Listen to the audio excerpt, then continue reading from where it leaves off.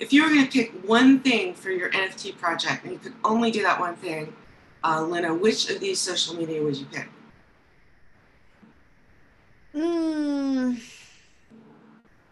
it's gonna depend on your demographics. How With about you? me, What about your project? I did Twitter because of crypto Twitter. I don't even know how to explain crypto Twitter. It's not like a Facebook group where you join, right? You start to follow the keywords, and then from there you start to follow the people, and then pretty soon you're all over it. But it's just anything involved with crypto on Twitter. However, if you're doing something that is more niche, like say for example, you're going for the New York City enthusiasts, they might be more prominent on Instagram, or maybe they use more Facebook. It it really is going to depend on the research that you do and what you find and where you see that there's more active communities at. That's where you're going to want to do it if you only do one social media. I would recommend though that you at least do a couple. Okay, and what's your second go-to? Is it Discord? Facebook. Facebook is. Okay. Yeah, Facebook, because Facebook is a little bit easier than Twitter because they have all these groups. And so you can go in there, you can get to talking to people. Then you can start talking about your project. You get to know, I mean, yeah.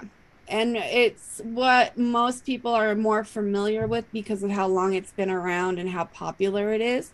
So it is definitely a good one. Next, I would say Instagram. I mean, those are going to be your big three, especially when it's art related. And Discord. I would think that Discord would be up there because of the, I don't know, the international educated community that tends to be all over Discord. crypto people are used to being in discords as much as gamers are now.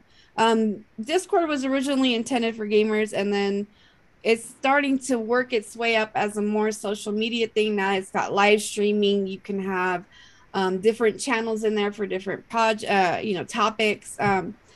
If you intend on building a community, a huge community that you want to have interaction with, then Discord would be a good idea. It's not necessary though. I got dozens of requests for it, and so I have a Discord.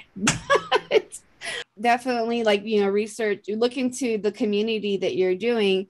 Keywords, do this all the time, right? I go on to famous people's Twitter feeds when they post something that's kind of relevant. And I'm like, oh, yeah, well, and with my charity project, this and this and this, you would not believe I get people that come and follow me just from just from the comment that I put on there, which is kind of cheesy, but hey, it works, right? People read through those comments religiously. So they'll see yours, and then all you got to do is spark that little bit of curiosity, right? Everybody goes down the little rabbit holes, or what's this and what's that, and so eventually they'll find you. So in the XRP community, there's about 10 to 15 people that are really well known and followed because they let people know, like, hey, this is a scam. If they think it's a scam, they'll question people. So what I started doing is I started to follow them. Some of them have forms to fill out if you're a new, NFT collection. So I filled those out. I have messaged with them, and I said, if you ever have questions about legitimacy, hit me up, right? I reached out to them first, and then they would promote my project as well.